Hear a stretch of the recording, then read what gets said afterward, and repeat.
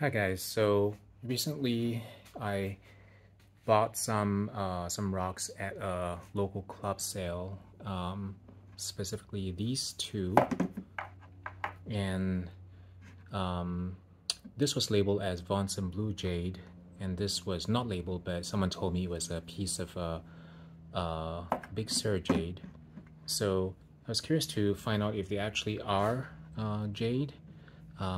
So they're two common tests that one can apply to determine if something is jade. So one is a scratch test to test for the hardness, and another one is a specific gravity test. So today I'd like to talk about how to do a specific gravity test, and then we'll check the specific gravities of these two pieces of rock to see what they are.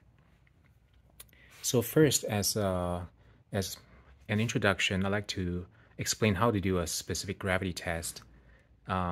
It's quite simple. All you need is a scale, a tub of water, some tape, the rock you want to test, a sheet of paper to record numbers on, and a calculator. In this case, I'm going to be using my phone.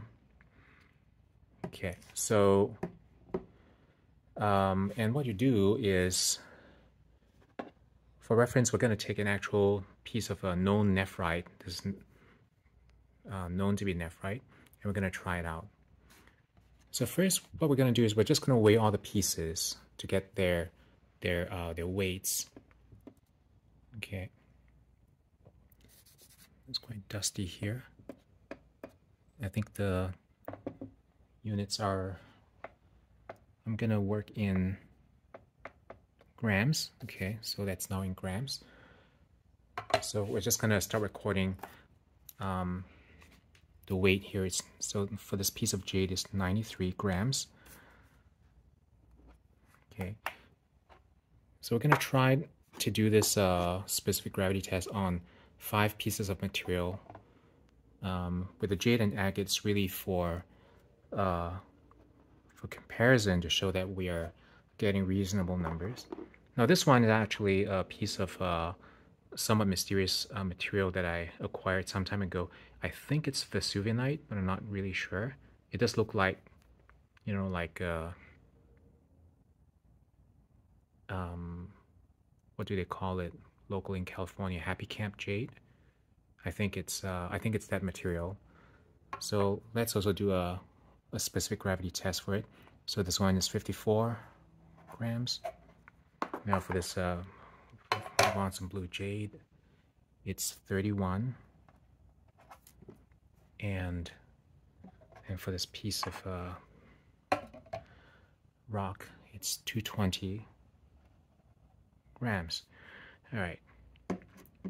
And now what we're going to do is we're going to put this tub of water on the scale, hit tare, so it zeros, and then we're going to lower the rock carefully into the water without touching the sides. So that's key. You're going to make sure it doesn't touch the sides or your readings will be off. Okay, so what I do is I just wrap a piece of tape around the rock, right, to hold it. Okay, you can't use your hands. If you do it, then you'll change the readings because your hand will be in the water or your fingers will be in the water. So here, you see me, I'm lowering this piece of jade into the water. It's suspended in water, not touching the sides or the bottom. And when it's in the water, you take a reading off of the scale. It's fluctuating a little bit because the jade is shaking around, but it seems to be about 30 or 31. Okay, 30. I think that's where it finally decided to end at.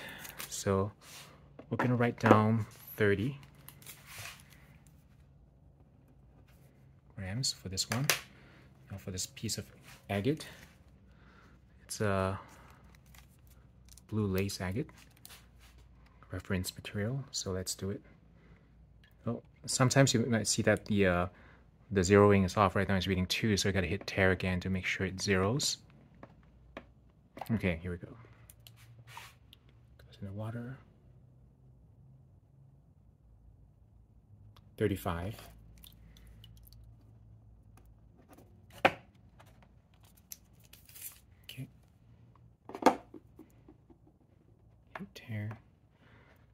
this possible Vesuvianite.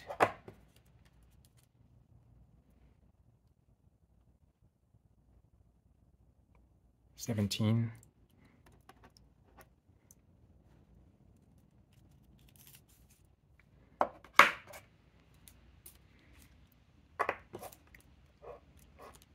Vonson Blue Jade.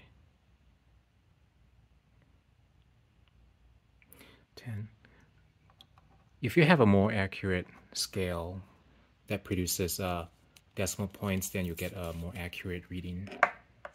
So obviously, because it's a rather coarse grained scale here, we're going to have maybe a bit of a somewhat largish confidence interval. But by and large, I think it's going to allow us to make some conclusions. So this one's coming in at 474.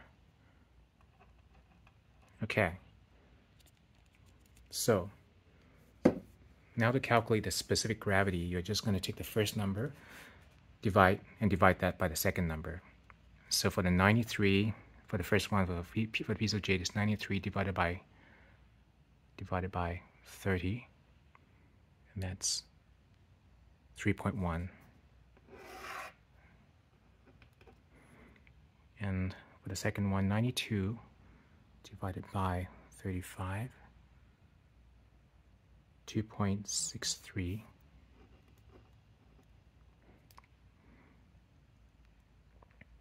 $54 divided by 17, that's the Vesuvianite, is 3.18,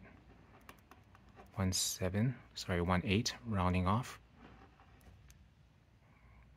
Vonson Blue Jade 31 divided by 10, 3.1. And the Jade 220 divided by 74, 2.97. Okay. So nephrite is known to have specific gravity ranging from about 2.9 to, I think it's 3.2. So, I would say that checks out as expected. Agate, I believe it's in the right range as well, 2.6, 2.7-ish. That checks out. Vesuvianite, I looked it up. I think it's supposed to be on the order of 3.3. So this is a little bit on the low side. So question mark there. So I'm still not sure what that is. If you guys know, let me know in the comments. The Vonson Blue Jade, if it's jade, then 3.1 is in the right ballpark. Obviously, we have fairly low precision here. One way to estimate a range is you could say, well, because the scale was giving only integer answers, it could be as high as, the maximum possible specific gravity might have been, 30.5. Sorry, the minimum would have been 30.5. Oops. Divided by 10.5. So minimum, so it could have a range of 2.90 to a max of 31.5, which is the number just before it rounds off the 32. Divide by 9.5. So it could be anywhere in the range of 2.9 to 3.3, which is, the right range for jade. So yeah, maybe this really is jade. That's interesting. If you guys know if this is how Vonson Blue Jade looks like, I really have no idea. Let me know. And as for this jade pebble, purported Big Sur jade pebble, 2.97, that's also in the right range as well. So it could be jade. But you know what? There's also the scratch test, right? And before I shot this video, I actually tested this jade pebble with a steel knife, and I found that I was actually able to scratch it. So I think it's not actually hard enough to be jade, even though its specific gravity appears to be in the right ballpark. So if you've never done the scratch test with a steel knife, what to look for is something that's harder and can't be scratched by a steel knife. When you try to scratch it, it leaves a gray streak, like a silver streak, because the metal of the knife is actually abrading and rubbing off on the rock, so it leaves a silver streak. Whereas if the material is softer, so that was for harder material, harder than steel. If the material is softer, then you won't see that. You might see like a white scratch. That if you really inspect carefully, you might see a groove. Yeah, because you've actually managed to penetrate the rock. So that's what I saw. I saw a whitish scratch, and it was definitely not gray or silver. And yeah, so this is softer than steel. So I actually, yeah, I guess it might not be jade. It might be serpentine, possibly. Yeah. So that's it. So I hope you guys found it informative as to how to measure specific gravity. So I think it's really interesting how that specific gravity measurement works, and I've always been really fascinated by it. And I'm gonna try to explain it to you in layman's terms. I'm not sure if it's the best explanation. If it isn't, feel free to let me know. Maybe you know a better one. But here's how I always think about it. So remember that the calculation for the specific gravity of a rock is the weight of the rock divided by the weight of water of equal volume, right? Okay, so we noticed that when we did the measurement with a tub of water, right? Here's the tub of the water. That's the water. And here's the scale. You'll notice that when we lowered the rock on that tape into the water, the rock would get lighter. You can feel it in your hand. That's how, everything is. When you immerse them in water, they get lighter. So what's causing the rock to feel lighter is because the water is exerting a buoyancy force upwards on the rock, right? So there's a buoyancy force that the water is exerting up on the rock. And, from this thing called Newton's third law, if the water is exerting a force on a rock, then the rock must be exerting an equal and opposite force on the water, which transmits through to the scale. That's the scale. And so the scale is now experiencing this additional weight. Remember, we tared it at 0, but because we lowered the rock into the water, now the scale is experiencing this additional weight from the water pushing up on the rock, right? So, and that's the scale reading. So the buoyancy force that the water is pushing up in the rock is causing rock to push back with an equal and opposite force, and it's equal to the buoyancy force, right? And that becomes the scale reading. Okay, so the buoyancy force experienced by the rock is equal to the scale reading. But we did a calculation by taking the scale reading and using it in the divisions. So the scale reading, somehow we're using it as the weight of the water of volume equal to the rock. Now, why is that? Why is the scale reading equal to that? So it's interesting. So what's happening is, imagine that the rock got magically replaced by water that has exactly the same shape as the rock, right? Now, because we're in a static situation here, the water is not circulating, it's not sloshing around. If water has magically replaced the rock, right, then the water must necessarily be experiencing a supporting force that can hold it up in the water that's equal to the weight of that water. Okay, if, for instance, the force supporting this volume of water were less than its weight, right, then then the force would be inadequate to support that volume of water, and this volume of water would fall and would create circulation in this tub. but there's, we're in a static situation here. There's no circulation. So this water that's magically replaced the rock must necessarily be experiencing a buoyancy force equal to its weight.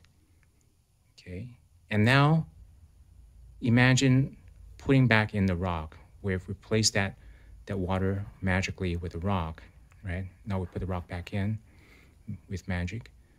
So do you think the water knows that we've just done that? Do you think the surrounding water knows that the water in here has been replaced magically with rock? No, it doesn't. I mean, water is not very intelligent. It doesn't know. So it continues to support the rock with the same force. That's the nature of the water around that volume of space. It will support that volume of space with certain buoyancy force. It doesn't know what's in that volume of space. And so the rock, therefore, is experiencing the same buoyancy force as if the rock were composed of water. And so this buoyancy force experienced by the rock is exactly equal to the weight of water of equal volume, right? So the weight of water of equal volume is this buoyancy force that's experienced by the rock. And we showed just now that it's actually the scale reading. And that's why we can use the scale reading in the denominator here in the calculation. So I hope that was somewhat semi-clear. If it was confusing, I apologize. Let me know. But I find it very fascinating how this works. I think it's called the Archimedes principle. Yeah, hopefully this was interesting to you, and I'll see you next time.